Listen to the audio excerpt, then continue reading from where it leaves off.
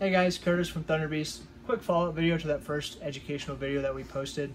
We had a couple people submit comments asking how does the velocity of the bullet affect the supersonic crack. So we took 4 weapon systems out and got supersonic crack data at the mil-spec mic location. And here in pascals versus time is the supersonic crack at 4 different velocities for 30 cal bullets.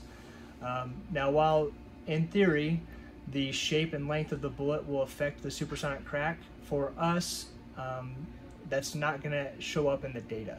And the reason for that is the dominating factors are velocity and the cross-sectional area perpendicular to the direction of travel of the object. So in this case that's caliber, which is the same across all 4 bullets. So in gray here we have 300 blackout at 2180. And then the yellow is a 12.7 that was 2300.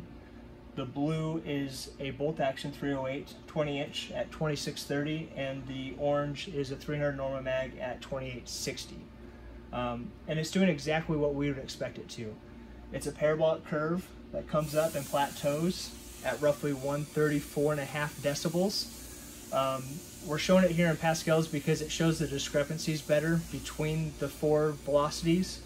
When converting this to decibels, the 300 blackout, which is the lowest, is 131.9 dB. The 308 at 2300 is 134.2.